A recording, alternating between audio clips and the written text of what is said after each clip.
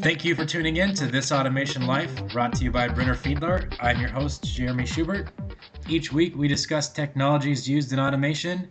This week, Paul Oppenheim, Automation and Controls Specialist with Brenner-Fiedler, is here to discuss SPST, SPDT, DPDT. Thanks for joining us today, Paul. No problem. Gosh, lots of letters there. A lot of letters. What am I even talking about there? What on earth are these? Are you talking in code? What just happened there? Okay, so what Jeremy, our host, is referring to is different types of relays that are either like a general purpose mechanical relay or switches. And when we're talking about like SPST, those letters actually mean something. The term is called single pole, single throw. If you hear a DPDT, that means double pole, double throw. DPST, you're thinking double pole, single throw. So we'll start. Okay. That's what those letters mean. Now, Well, that's a little less foggy. So yeah, I think you're heading into what does that mean? any of that stuff mean? Okay, Yeah. so let's start with like the most simplest switch we can think of, be it either a general purpose relay that we talked about previous, or we can just talk about a switch itself, just like a typical on-off toggle switch that Yeah, you let's might. say a light switch you'd find in your house. Okay, so a typical light switch is what you normally refer to as an SPST, or single pole, single throw. Okay. Now, what does that mean? Well, we all kind of know what single means. It means one. Okay, the pole that we're referring to is the common connection that which the power from your main power supply, in this case probably a wall outlet or whatever the case is tied to. You can almost think of it as inside that pole there is an armature that's mechanically linked to a moving contact, or it pivots on that pole. Okay. And that's going to make or break a connection with a fixed contact on the other side.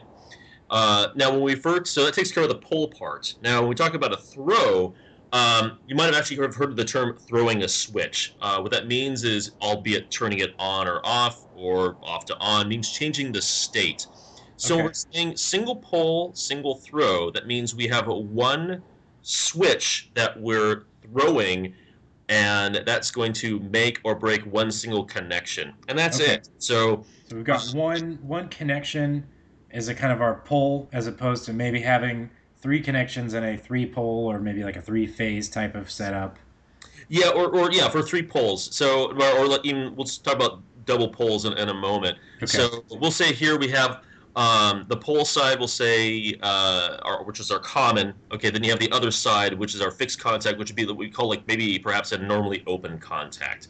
Normally open meaning that my circuit is normally in an open or broken state in which no electricity is flowing through my circuit. So if we're talking about a light switch, you guessed it, our light is off. Okay. I now throw the switch, meaning in this case changing the state from off to on. What does that mean? I'm now making my connection, and now electricity is now flowing through that circuit, and the light is on. So I'm either making or breaking with Okay. that single pole, single throw And switch. so we can only throw it to the pole or away from the pole. It's either Exactly. connecting the pole or not connecting the pole. Correct. Okay. Now, we have other options where you can go with what's called a single pole double throw. And this gets a little more interesting, because now what we're working with is, again, we have one single pole, there's one single common, but now we have two fixed contacts that it can now toggle between. So you have like a common, which was your pole, but then you also have a normally open contact and a normally closed contact. Okay. The analogy I like to use for this, which maybe we can relate to if you've ever ridden on a train before, is a railroad switch, where let's say you envision a track that's traveling north, let's say, and then you come to a fork in the road, so to speak, and now you have the choice. You can either go northwest or northeast. Now, the train can't actually turn left or right. It only moves or doesn't move, just like electricity flowing. It's Yeah. up to the railroad switch to determine which way that train's going to go, just like it's up to your double pole or single pole double throw switch to decide, do I wish to have my electricity flow through this circuit A or circuit B? And so you still have the same, let's say, power supply, or the same, let's say, again, it's your wall outlet or whatever the case is. But now we can drive two different loads. An example of this might be, perhaps I want to have energy flowing to a motor that's running on my one circuit. And then when I flip the switch from, let's say, changing the state, I now wish to now disconnect that motor because I'm killing that circuit, but now I'm going from circuit A, which was controlling the motor, now circuit B, and maybe that turns on some sort of a green light that will say you are now safe to work on your machine or something like that because the motor is now in a stopped state.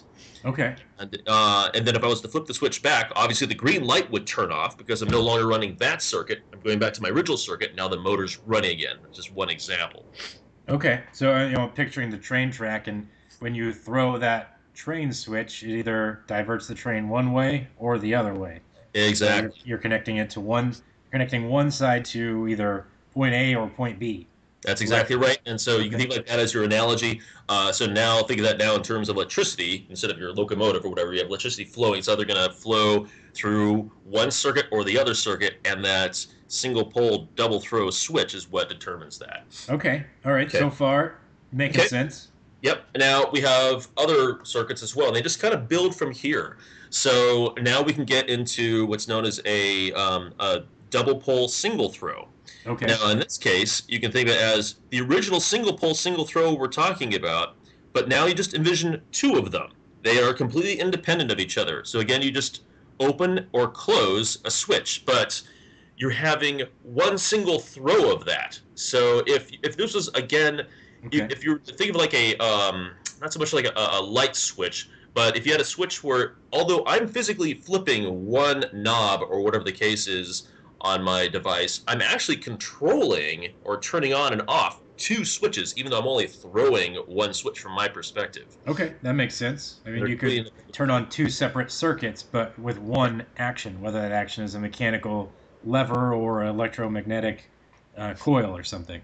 Exactly. So this would be a situation where you wish to run two different loads, let's say, that perhaps run on two completely different voltages. Maybe I want a motor that runs on 110 volts, and I have a light that runs off of 9 volts DC. But I want to be able to throw a switch that will move them both at the same time. I don't want to have to throw a switch to turn on the motor and then have to throw on another switch to turn on the light. Yeah. God, would it be nice if I could just throw one switch and have them both turn on? Sounds nice. Right, that's exactly. So that would be an example of where you're using a double pole single throw. Okay, gotcha. And then again, they just start building from there. Then we have what's called the double pole double throw.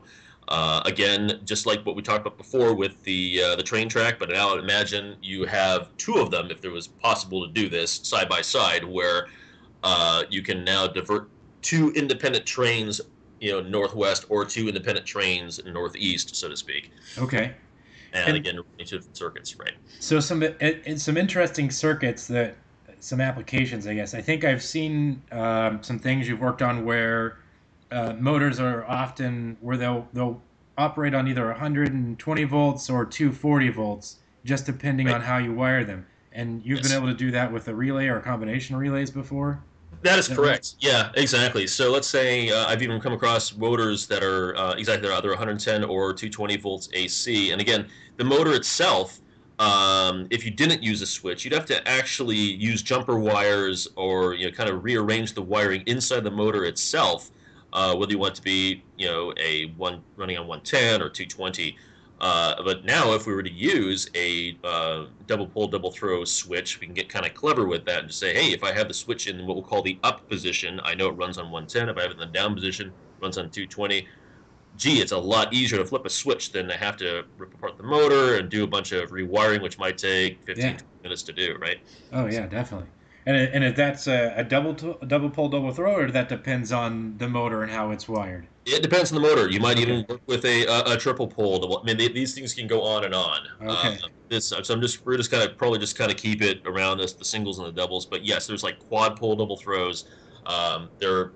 There's all sorts of crazy type of configurations you have now. So. Okay. Wow. That's a lot of good information about a subject that from the outside it seems simple or it seems really confusing depending on if you know it or not. So I think that should be really helpful. Excellent. Well, thanks, Paul. Thanks a lot for coming, and thanks to everybody listening for joining. And we'll stay tuned to Brenner-Fiedler's This Automation Life. If there are questions on the topic you just heard, or if you'd have a topic you'd like to hear discussed, please email us at tech, that's TECH, @brfa.com. And be sure to continue tuning in each week. We're working on some communication episodes coming up. We're going to talk about some nitrogen generators and more. All right, thanks.